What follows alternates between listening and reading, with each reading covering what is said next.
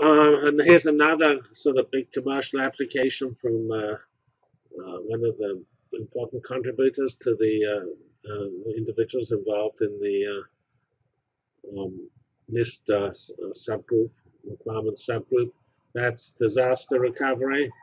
So disaster recovery is an important area, and clouds are wonderful for it. Namely, for example, this laptop I have here is backed up on an ongoing basis to the cloud. And since I've done that, I no longer take all these dreadful backups I used to take. And I no longer have lots of disks with lots of partial backups.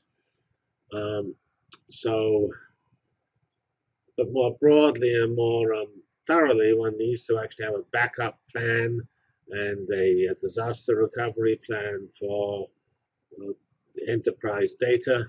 And that has to involve people, the processes, the technology, and also the overall governance, which involves security and privacy. And we have actually replication and backup, and the data is replicated every 4 hours, at least that's the estimate here. And these data snapshots are retained for 7 days. And the complexity, and so obviously this is there are many commercial companies having entries in this field, and as far as the classification of this use case is concerned, is pleasingly parallel largely. Every file which has to be backed up can be backed up independently, so there are no important global constructs. It's pleasingly parallel, and the parallelism is not actually over the data in some senses, over the files, because nobody when you're doing the backup, it doesn't matter what's in your file. All that matters is there are bits there. You don't have to interpret the bits, and you don't really get data till you have interpreted bits. Here's another simple example. Well, it's not actually a simple example. It's actually a very important example. We have highlighted the Internet of Things, noting that there are going to be 75 billion things on the Internet by 2020. And one important example is just the global trucking and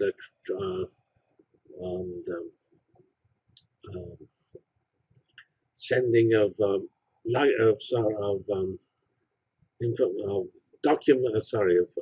purchases, which FedEx, UPS, and DHL do. This was sort of had a lot of recent publicity at Christmas 2013 because the bad weather actually delayed all the delivery of the growing number of purchases from internet stores. So this is pointing out that this actual process can be monitored in a much more sophisticated fashion, a more active fashion, and you could have things sprinkled on the packages, on the sites where the packages are, so that any time you can find out exactly where your package is and whether it's got lost or not. And there's a general picture on the following slide showing how trucks are monitored and go between warehouses, and they have different modes of transportation, and they have containers and pallets and other types of transportation units. And there are various standards involved here because you have lots of different people producing packages and many shippers of packages. So this particular diagram's, I think, futuristic, because although there's obviously a lot of use of sensors like RFID and things like that, it's still not probably as sophisticated as it could be. Here we have a couple of use cases, one from a data point of view and the next from a simulation point of view, covering materials. And the world is full of materials. So, because when you manufacture something, you build it from materials. And as we go to 3D printing and everything, everybody's going to be manufacturing. We're going to having personalized manufacturing. So, and these materials obviously have very different properties. And as it says here, hundreds of billions of material decisions are made every year, but the actual adoption of a new material is a very time-consuming process because it is not automated and not very well supported by technology. So we can talk about the materials genome, which is sort of the idea is that the list of all materials can be electronicized and made in a much more sophisticated fashion. And also we can have repositories of materials and repositories of materials data which support discovery. The claim is the current approach is necessarily very conservative because the data is very poorly organized and very difficult to make reliable decisions.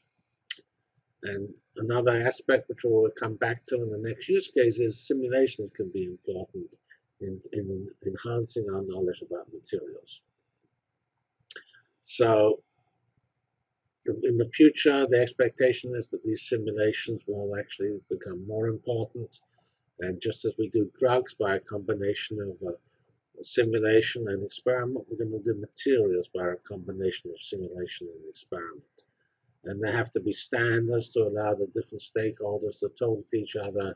And we need to have proper procedures, proper databases, which may or may not be SQL or NoSQL.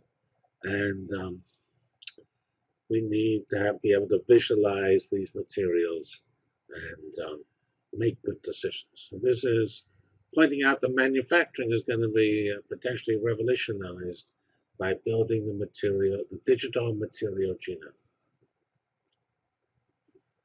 So examples could be materials for making batteries, and there's a lot of effort, especially in the Department of Energy, to do massive simulations to look at the white spaces of design.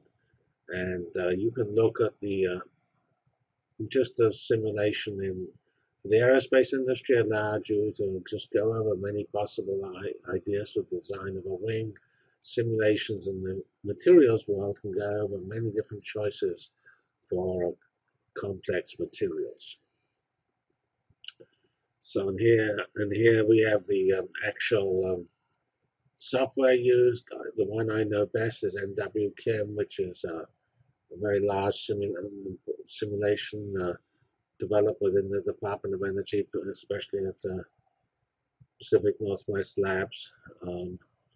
And they actually use pretty ingenious early parallelization technology, so it's a very well-known package. And those run on supercomputers, and those produce the results which get fed into the materials genome repository.